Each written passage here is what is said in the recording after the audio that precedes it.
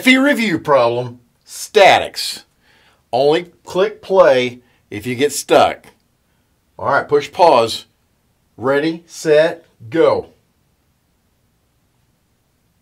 All right, are you back? Do you have the answer? All right, let's go. Step one, draw free body diagram.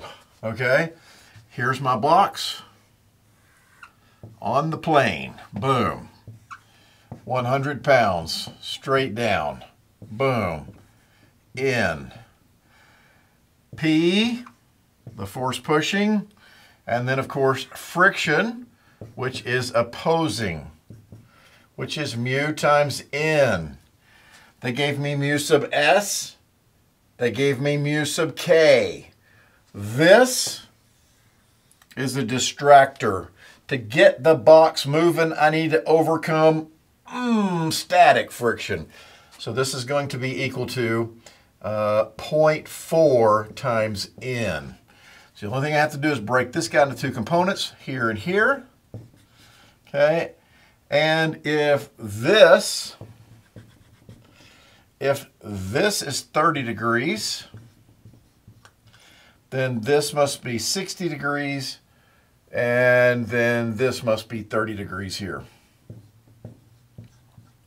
So this must be 100 cos 30, and this must be 100 sine 30. All right, here we go. Sum the force in the x.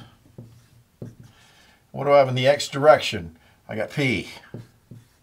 I got minus 100 sine of 30. You should know these things, right? That's sine of 30 is a half times that's 50, isn't it? Okay. And then this guy, the friction going in this direction, minus 0.4 times N. Okay. No help there. Okay. So let's see what this guy is. Sum of the force in the y.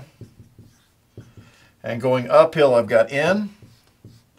And going downhill, I've got 100 cos 30.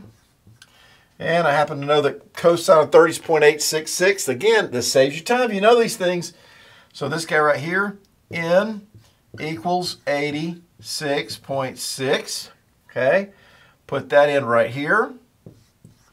86.6. Okay. I have to do a little bit of calculating here, don't I?